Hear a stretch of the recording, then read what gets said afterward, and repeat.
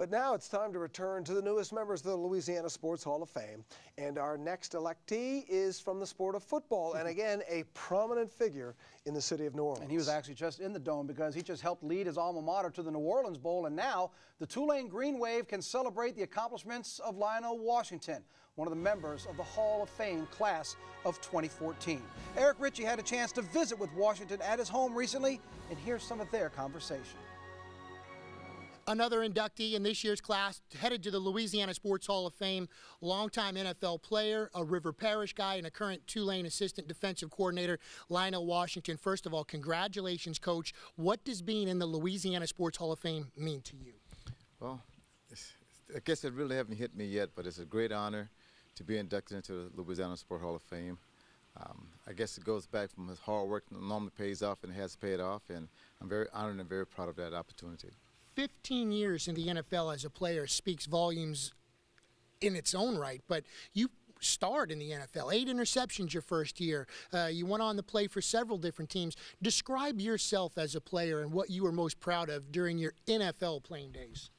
I think I'm most proud of just being able to have that opportunity to play at that level, and hard work pays off once again, and it was just a great time. It's a hard work, like I said, and that's perseverance. I think it was, guys think it's going to be something easy initially, but it's got to put in the time, put in the effort, and just keep driving and just keep believing in yourself that you're going to get it done.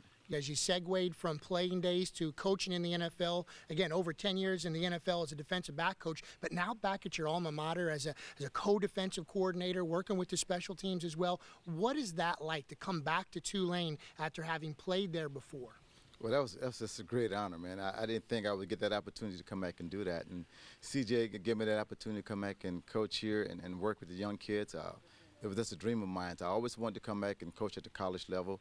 I ended up going back, started from the NFL to get back to the college level. But, it all works out. God has his plan for me, and it's working out the way I anticipated, and things are going well right now.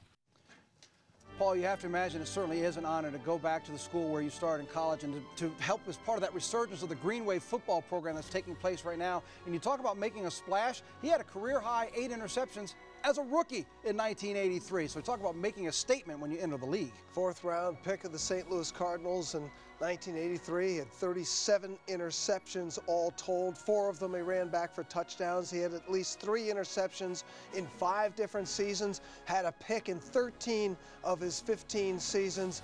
Yes, Lionel Washington, very worthy of his entrance into the Louisiana Sports Hall of Fame.